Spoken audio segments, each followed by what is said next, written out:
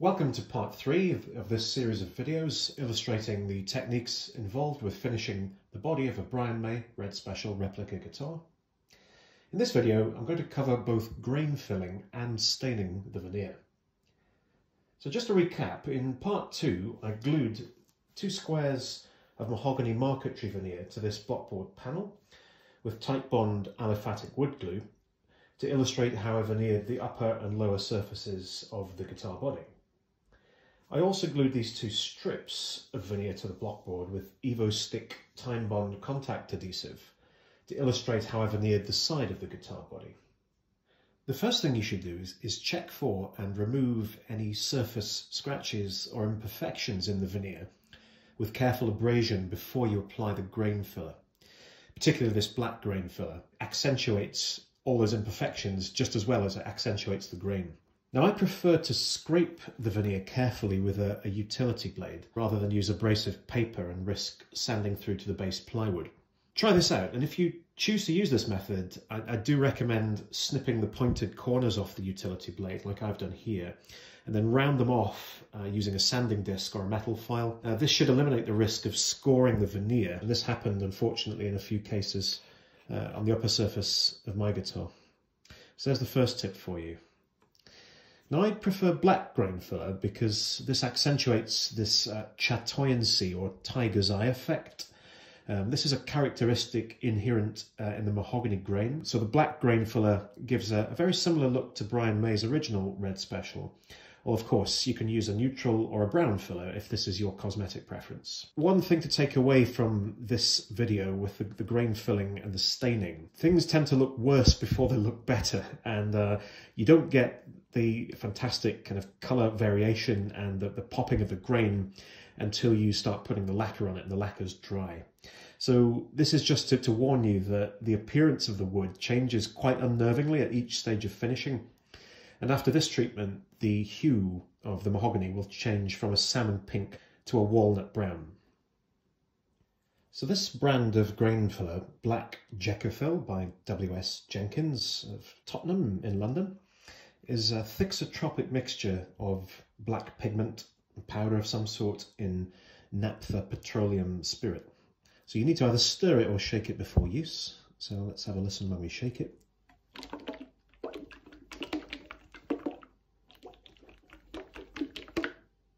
So you can hear that that's relatively viscous. Now the instructions state to work the filler into the grain, going with the run of the grain, using a cloth, then wipe the surface clean with a rough cloth. Allow that to dry, then abrade the surface with 320 grit or medium fine abrasive paper. Now I've tried 2 different methods. I did apply it also with a sponge applicator, but in this video I'm going to apply it with one of these sort of standard kitchen cloths, working it quite heavily into the grain, and then I'll remove it with this microfiber cloth. You can hear it's interacting with the surface of the veneer, so that should work quite well to remove any excess.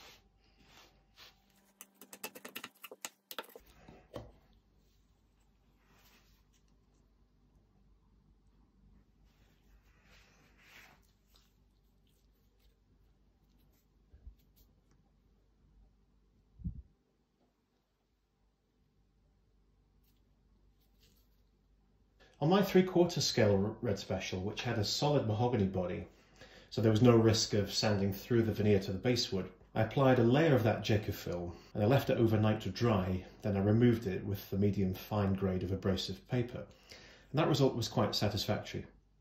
However, on my full-size Red Special build, I removed the excess Jecofil with a cloth dampened with white spirit a short time after, maybe 5 to 10 minutes after application. Now to some extent this does remove some of the Jecofil from the grain, but the surface does eventually even out after successive coats of lacquer. But please bear in mind that freshly abraded mahogany is a pale straw colour because the wood immediately under the surface layer is dry.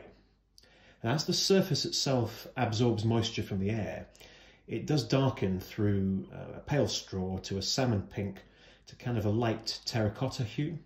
So you should take this into account when staining.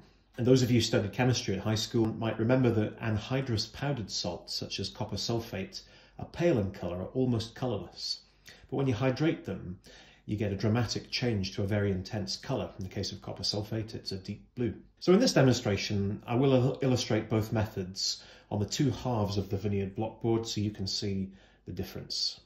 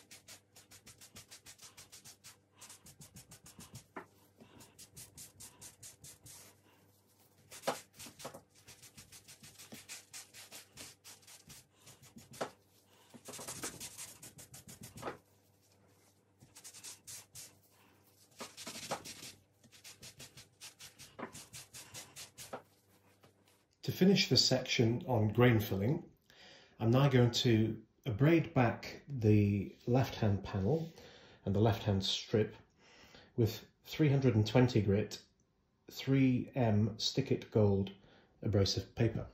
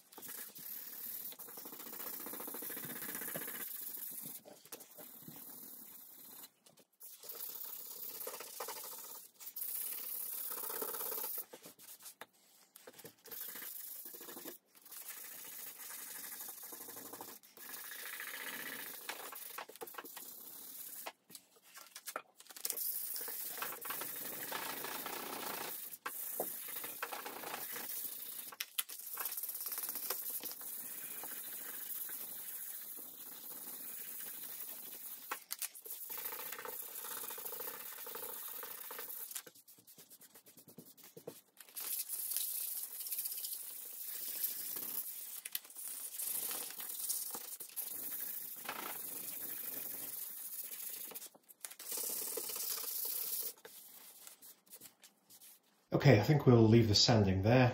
I think that's sufficient grain filler removed now to illustrate for you what will happen when we add the stain. In the final segment of this video on grain filling and staining, I'm going to stain these panels of mahogany, which I previously grain filled, with the Rustins red mahogany wood dye. To recap, I prepared the panels and the strips on the left and the right in two different ways. On the panel and strip on the left, I applied the grain filler and let it dry overnight, and then I sanded back the excess using medium fine 320 grit 3M Stikit Gold abrasive paper. This is really what you should expect your mahogany or your veneer to look like when it's properly grain filled and abraded off. So you can see there's quite a lot of the mahogany visible. There's very little of the grain filler still remaining on the surface, and what is there you can plainly see has filled the grain, and the grain is popping out. Now the panel on the right, I followed a slightly different method, and this is what I did on my build. A few minutes after I'd applied the grain filler with a cloth, I then used a microfiber cloth, slightly dampened with white spirit, to remove any excess. What I've done here is I probably waited just a few minutes too long to remove it, but we'll run with it and you can compare and contrast how the stain takes. Let's take a look at the Rustins wood dye then. This is the red mahogany version. I've had this tin for some time, probably for about 4 or 5 years. You need to stir well or shake before use. It's a quick drying, penetrating stain for all new or stripped wood. It's easy to apply and will not raise the grain, and that's clearly important. You can use it on bare wood prior to finishing with any Rustins wood finishes. And it's suitable for interior or exterior use. Now, I won't read all this out, let's just look at the instructions for application. Stir well, I'm going to shake in this case, before and during use to make sure there's no sediment on the bottom of the tin. I'm going to pour it into this small ramekin dish to apply it. The instructions are to apply evenly with a clean dry cloth in a warm dry atmosphere. On soft absorbent wood, a second coat may be applied, but for hardwoods, which is what we are using here, you should only use one coat. You can dilute it if you want to, but I'm just going to use it neat in this case.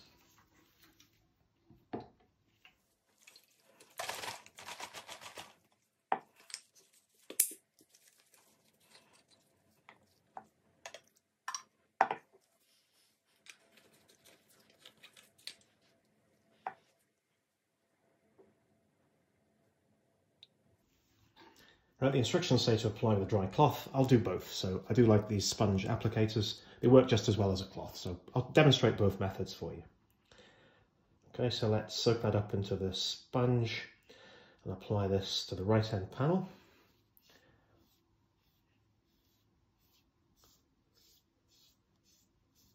What I'm going to do here is just apply it quite generously, and you can see it will soak in. This is following exactly the same process I did for my build. Apply it quite generously, let it soak in, and then come back later and wipe off the excess. So I've applied that very generously. Okay, let's just carry on with the sponge applicator on here, and I'll use the cloth on the small strips.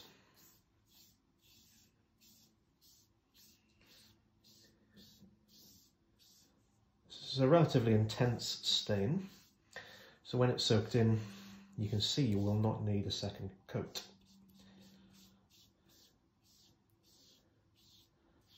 Okay, with quite an even coat on both panels, let's move to the cloth.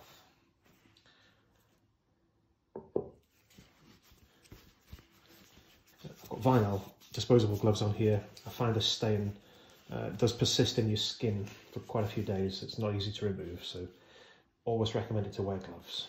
Okay, there's the cloth. Let's absorb all that up. Here we go. So, completely different situation with the cloth.